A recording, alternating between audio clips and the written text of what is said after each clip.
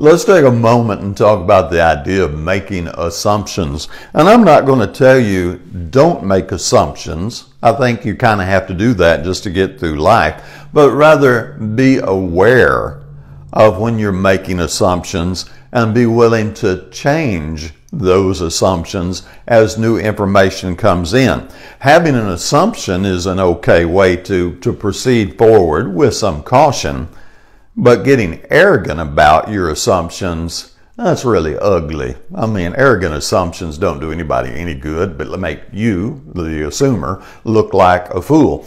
Proverbs said that if you trust in your own heart, you're a fool. So you make your assumption and you move forward on the best advice and information you have, but you don't totally trust in it, that you insist and demand that everybody comply with your assumptions. Other people are going to see things different.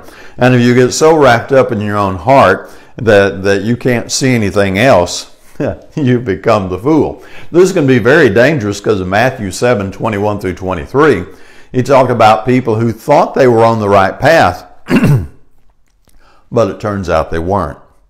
And if you go back and read that passage in verse 23, he says, "Depart from me, I never knew you." That's getting pretty serious stuff there. Matthew 15:14. You got a lot of folks making assumptions there too. He said, if the blind lead the blind, they both fall into the ditch. And you know those blind leaders assumed, they were certain, they were confident they were right. And yet they were wrong. And so just because a person really feels confident and they're certain to the core of their heart that they're right, we still have to have the honesty to understand that we don't always know what we think we know. And back up and look at it and be willing to reconsider. And that's one of the toughest things, because pride comes in. And pride can do some magical things that it would deny, but it actually does them. People go, I know what he's thinking. No, I know what he said, but I know what he's thinking. I think that's wow. You need to go, to Hollywood and start a magic show if you can read people's minds like that. You see, that's just arrogance talking. When we know what somebody else is thinking, all we're doing is telling people what we think. No more know what another person's thinking than the man in the moon. But I'll guarantee you, probably somebody listening to this video goes, preacher, I do know what other people are thinking. Well, okay. Jeremiah 10:23 says, not a man who walks directs his own steps. Jeremiah 17:9 says, the heart of man is desperately wicked. Given the fact that if we trust in our heart, we're a fool, and that it's not in ourselves to direct our own steps, and our heart is desperately wicked, we need to be really, really careful about our assumptions.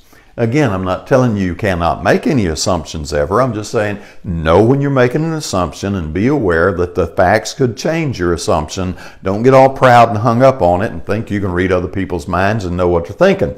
Psalms 119, 105 says, thy word is a light, a lamp unto my feet. And that's the direction we want to go. We want to be moving in a way that is really guided by the Scripture. And if we'll really let the Scripture guide us, and man, we could build on this one for a while, but just go read 1 Corinthians 13, 4 through 7. That's that classic definition of love.